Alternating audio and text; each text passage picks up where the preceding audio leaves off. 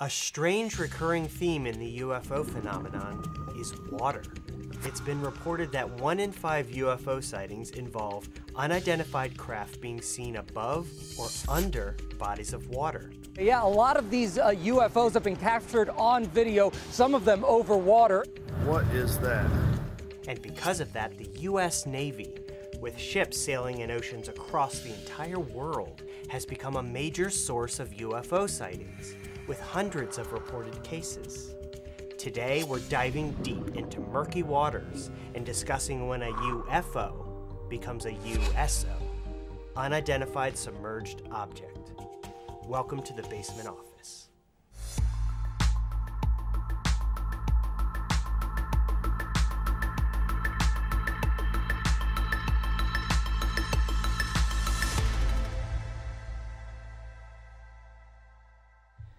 Everyone knows the term UFO, Unidentified Flying Object, craft in the sky.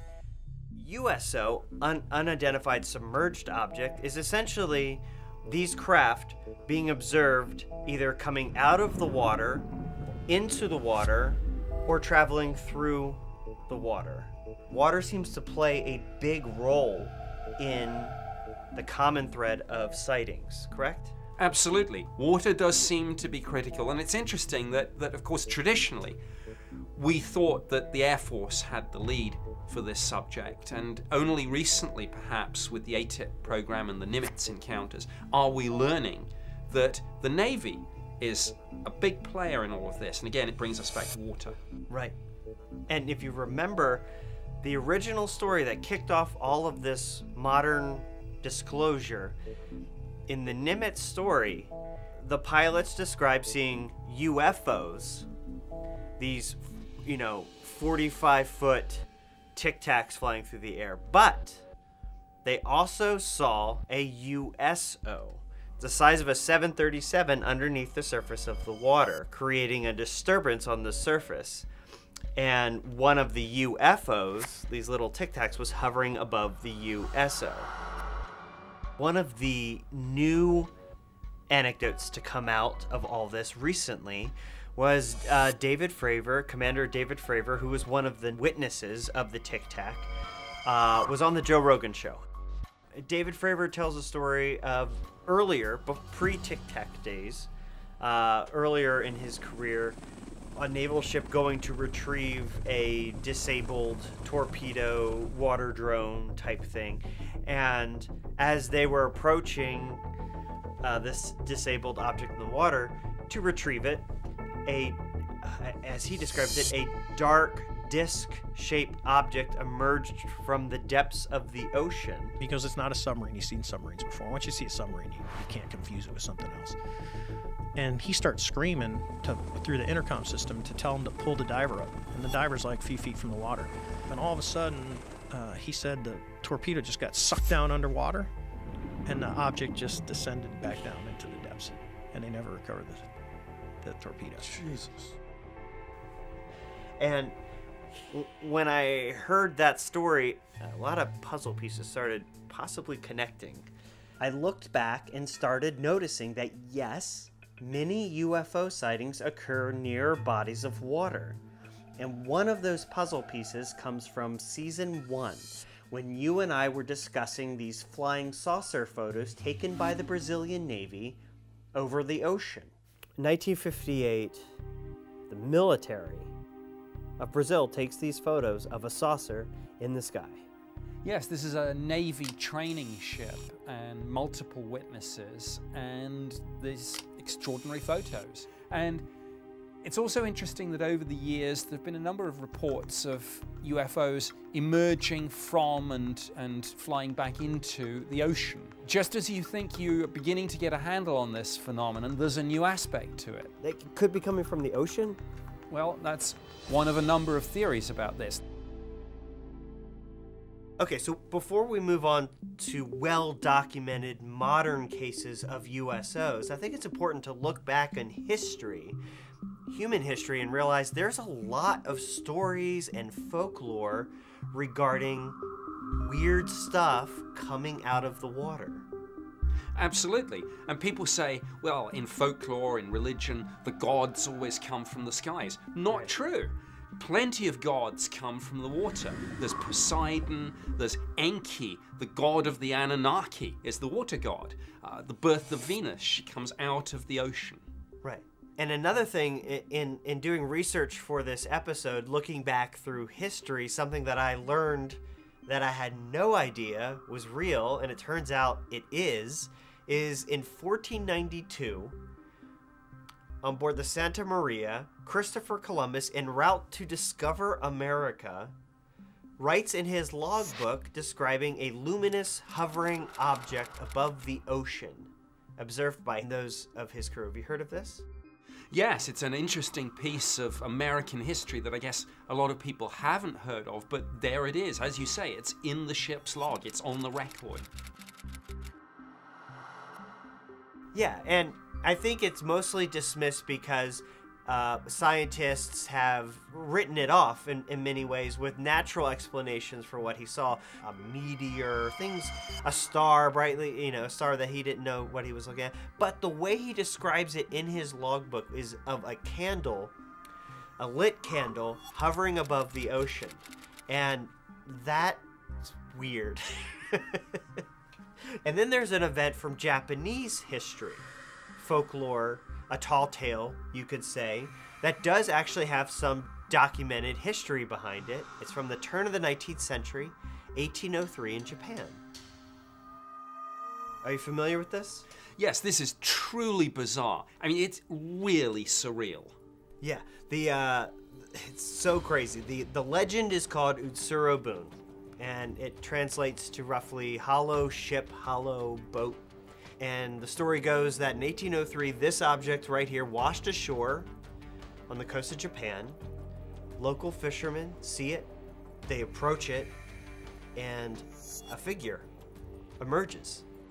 Yes, a female who spoke a language that the local people couldn't understand, who carried with her and refused to be parted from a strange box, a device of some sort. No one knew who she was, where she came from, what this object was that she had arrived in. So, a history museum in Japan has released to the public an exhibit, a book or manuscript from the 1830s that writes about this event. You can see here the story is told. There are artistic interpretations of what the fishermen claim to have seen, the craft. Here is the figure, the woman that they said they saw, and she's clutching this box. And the story goes that after she was acting weird and she wouldn't let go of the box, the fishermen led her back to the craft, put her inside, and out to sea she went. The whole story is so weird, Nick. Absolutely. Okay, so the weird drawings, the weird sketches, the weird story, all notwithstanding, I should reiterate that this is regarded as nothing more than folklore. Further investigations have been done by modern historians into this case, and while they haven't been able to prove that nothing like this happened in 1803 Japan, there is no evidence to support that this is anything beyond folklore. But I mean, I think there's a wider issue there. You look at something like this and you say, well, it's just folklore. But what is folklore? I mean, in a sense, it is information passed between people. We do ourselves a disservice if we just dismiss it as tales that we're told. Okay, so there was a little bit of weird history regarding weird stuff coming in and out of the ocean, but now we're going to dive into well-documented modern cases of USOs. 1973, Piedmont, Missouri. First sighting comes from a basketball coach and some of the players at night. They see a UFO, a diamond kind of spin-top shaped UFO. It gets weird when dozens and dozens of people begin to see the object hovering above Clearwater Lake, which was the big lake near Piedmont, or coming literally out of Piedmont Lake. A couple pictures were taken. This is the glow. It started with a glow above the horizon to the east, and witnesses saw within Clearwater Lake a glow, reddish light in the lake, and then an object would emerge from the lake, out of the lake, and become some people saw an orb, or as you see in this photo, which was printed in dozens of newspapers, this object, a kind of spin-top diamond, maybe even triangle-shaped UFO. And all of this takes place near Clearwater Lake. There are some great quotes, by the way, in this case. There's a local police chief says there's no doubt that there's something up there, we just don't know what it is. And one of the first witnesses basically said, I know this is going to sound funny, but there's hardly anyone around here who hasn't seen it. I can dismiss one person saying, I saw this thing coming out of the lake, this big object that didn't make a sound and took off at speed. But when dozens and dozens of people from all areas of a town, a city, a state begin seeing and describing the same thing, you've got to sit back. You have to sit back and go, wait a second. What are they looking at? You know, what are they seeing? Something's there. So, a well-documented case with a ton of witnesses, sketches, Air Force involvement, takes place in 1965, starting over Oklahoma. A wave of saucers, flying saucers, is seen by hundreds over 4 states. And on the first day, it was actually at night, July 31st, 1965, it all starts with a USO. A fisherman at night in his boat on a lake. He observes a saucer-type object with a greenish-white light slowly emerge in front of him out of the lake and then zip off at speed.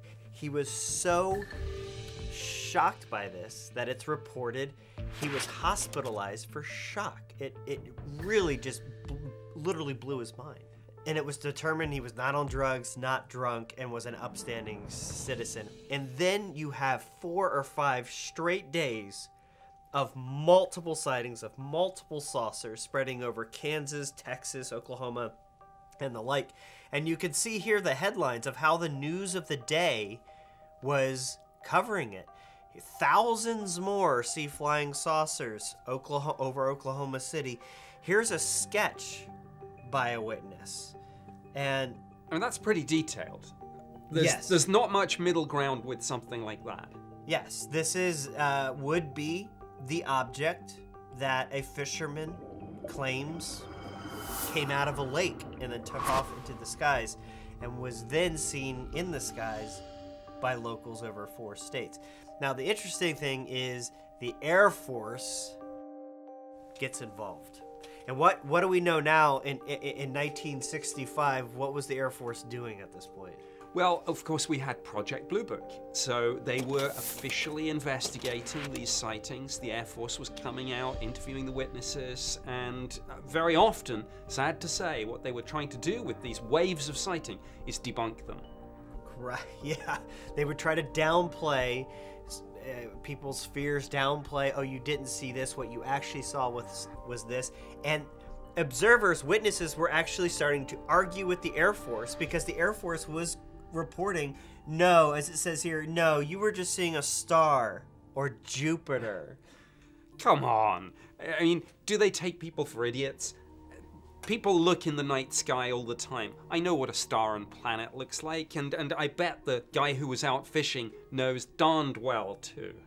But what's funny is further evidence shows this.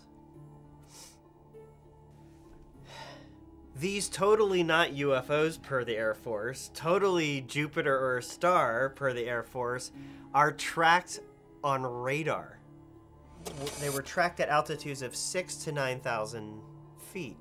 Not millions and millions of miles away, as in Jupiter. Or any star, right? So something was 6,000 to 9,000 feet in the air. So, as you could see, I don't want to dive deeper into Oklahoma, which was made international news, but it blew me away that the catalyst for this wave was indeed a USO, and one that scared a hardy local fisherman almost literally to death. So in this case, we're able to read about the Air Force's involvement. And when you look at the Air Force's Project Blue Book files, you see at least 623 cases of USOs reported by the US Navy. So within Project Blue Book, these 623 cases, I've pulled some selects where Blue Book coordinated with the US Navy in order to investigate the sightings. And I'd like to just bring up a few examples here. August 1950, naval officers aboard a ship see an unidentified elliptical object approach the ship.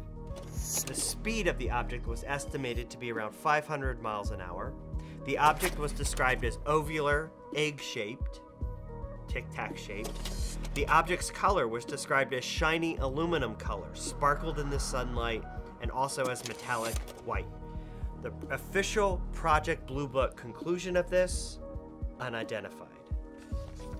August 1954, off the coast of the Yaranjima Island in the Pacific Ocean, witnesses aboard the SS Dr. Angier witness a 100-foot diameter disc approach the ship from the northeast.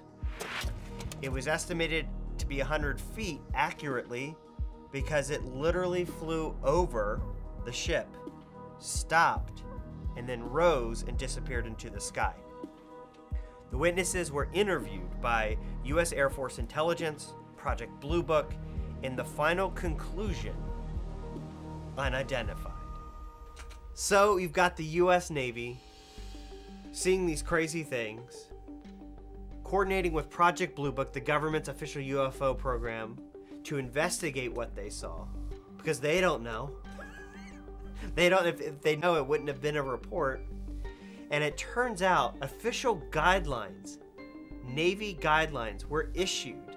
So basically, here it is. Here's the whole procedure of, if you see this, report it this way. And I love this because it's got at the top, of course, picture of missiles, picture of a ship, picture of a submarine, then picture of a UFO with a military aircraft, as if, yeah, that's every bit as real as the other things here. They drew a flying saucer, and they're telling pilots and Navymen, if you see this, here's how you report it. How to send it, and then to send that communication of that report, of that sighting, to a specific destination. One has to wonder, if you were someone at one of those destinations, receiving these reports, what kind of reports were you getting? What was that like? We spoke to someone who used to be in the Navy who worked at one of these destinations and received a message. Let's cut to that Skype. When did you join the Navy, and how long were you in the Navy? I joined back in February of 1968. I was in there for 4 years. Served in Vietnam in combat action, had a high-level, top-secret crypto level 14 security clearance. Mostly worked at the Naval Communications Station in San Francisco, which was the busiest military hub back then in 1969. So all communication from all naval ships is kind of coming into where you are? Yes, on the Pacific side, yeah. On the Atlantic, there's other, but it was much more traffic on the Pacific side. There was a code room. When atmospheric conditions are really bad, the only thing that can make it through is primitive communication. It's much slower, Morse code, doot, doot, doot, doot, type of thing. I was a certified high-speed code operator, 25 words per minute. I was monitoring 9 ship-to-shore circuits simultaneously for traffic from the ships, and I took thousands of messages during the years that I worked there. And the one message that came in always left an imprint on the back of my memory. Which was what? A ship that was reporting its position off the coast of Alaska said that the crew visually witnessed coming off of port bow a brightly glowing reddish-orange elliptical unidentified object about 70 feet in diameter that merged out of the ocean, shot straight up into space. The ship's radar operator tracked the blips going over 7,000 miles per hour. This was secret classification, priority level, going to the Chief of Naval Operations in Washington, D.C. What kind of call was it? Was it a distress call? Was it just a, hey, this happened call? What kind of communication was coming from this vessel? It was a classified secret message that was coming in, through Morse code. I was typing it out on the typewriter. As I'm typing this message out and decoding it in my mind, I'm reading this thing. I can't believe what I'm reading. Yes, I'm decoding it. And I almost thought for a second, I could go over to the Xerox machine and make a copy, but then, you get 10 years in prison. That doesn't work. So, handed it on to the communications watch officer, which then took it to the crypto and then sent it on to Washington. Okay, so after this 1969 experience that you had, did you have any other run-ins, experiences? Did you hear tales of other cases after that? I've done a lot of research since that time. I find out that's not unusual. There's actually thousands of USO reports that coming out of the ocean that date way back. And that brings us to the big one. Probably the most famous USO case ever. Shag Harbour, Nova Scotia, Canada. Why don't you give me the basics? Sure. October 4th, 1967, multiple witnesses see essentially an unidentified submerged object. Something comes down, enters the water. Subsequently, some people say they see it floating on the surface. The military is involved. Many witnesses. Right. And leading up to this story, before this object that people see collide with the harbor off Nova Scotia, there are a few sightings leading up to that. One is an airline pilot who captured the object on radar. He said it was rectangular shaped with a string of lights. You've got a family at the same time sitting on their front porch. This is around 7 or 8 at night. They look up, they see the same exact object as this airline pilot. You've also got down in the water, you've got a boat captain picking up the object on his radar. He saw 4 objects on his radar, 4 different objects. So while some folks saw one solid object, a rectangle, others were picking up perhaps different objects. So this sucker is seen, 4 lights, descending at speed towards the harbor, collides with the harbor. People say they hear it sound like a bomb going off. Yes, a sort of whistling, whooshing noise as this object or objects descends. At this point, many people were calling their local radio stations to report, I just saw this. The first person to call to see this with his own eyes and to call authorities, that first phone call was by Laurie Wickens, who we spoke to via Skype. Let's listen to his story. You were a witness at the Shag Harbour event. Yes, I was the first one to call the RCMP that night. There was 5 of us in the car. We see lights in the sky. We just thought it was an airplane. And describe for me what you saw. There was 4 lights. They were in a row, in a line, all level. And after we went a mile or so, as we made a corner and started going up a hill, the light went from going level to a 45-degree angle. And before we made the top of the hill, the light went out of sight for about 3 seconds. We made the top of the hill, there was 1 light in the water. We just thought it was a plane that went down. We went to a phone booth and called the RCMP, the Royal Canadian Mounted Police, and reported a plane crash. One theory is that this is a crash, but I wonder, when you come to think that there was a recovery operation, they went, they searched, expecting to find debris. I mean, people thought initially, one of the theories was this is a plane crash. They didn't find anything, and that's interesting. It raises the possibility that this was a controlled descent into the water. And indeed, if some of the witnesses saw it floating on the surface, did it actually take off and leave? What do you think it was? Don't know. They said something crashed. They say we officially searched for something, but we don't know what it is. And the official story says we found nothing. Nothing was found. And to me, that's almost as crazy as we found a UFO, because if an object is observed in the air, tracked on radar, its size estimated, it's seen crashing into a harbor, and if gravity works the way it's supposed to work, you would find something in that lake if it indeed was a crash. You would think there would be something down there, or if this really was a crash, as the witnesses believe, debris. We have no proof that the official story, we found nothing, is false beyond logic. And I think logic says if a massive screaming object falls from the sky and hits a lake, you're gonna find something. You're, like you said, debris.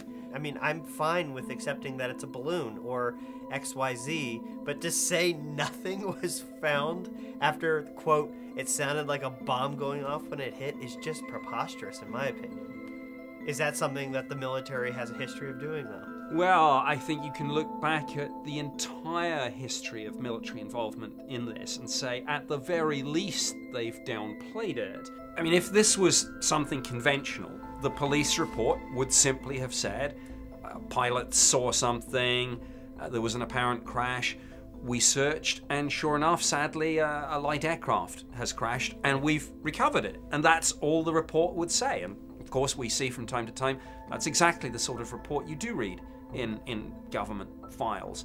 But this, it's something else. Now, if you remember, as we started talking about Shag Harbour, we talked about the sightings in the radar data before the crash. One of those was a boat captain who, captured the objects on his radar.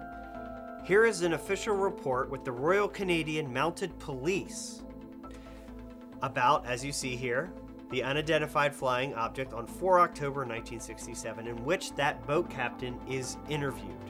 He acknowledges within this document, at times the Navy do a lot of practicing in the area. He acknowledges, look, I know the military and the Navy, they've done tests, there's testing grounds nearby, I know stuff happens out here, but he says, quote, I had never seen anything like this before. When an object left the water, it went straight up in the air with only one red light. And so he sees this sucker go in the water, remain in the water, move through the water, and then take off out of the water. Could have been this, could have been this, but I literally had never seen anything like this before.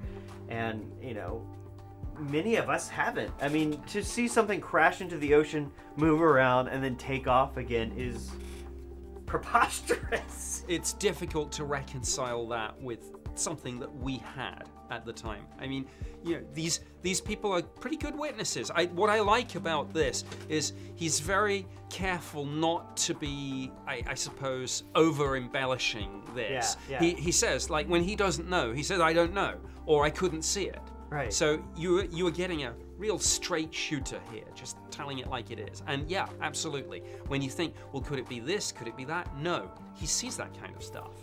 And on top of that, at the bottom of this report by the Royal Canadian Mounted Police, it says, Captain Mercy is considered to be a reliable type individual and bears a good reputation in his community. The officials, the police, military found this man to be legit. So most of my brain leans towards Occam's razor. This is all just simply experimental aircraft created by humans that still to this day is being withheld from public view. But it's hard to process at the same time the data, the evidence, the witness accounts by law enforcement, military, all describing something seemingly impossible. And as we covered in the last episode, now astrophysicists and US Navy personnel saying perhaps even something not human.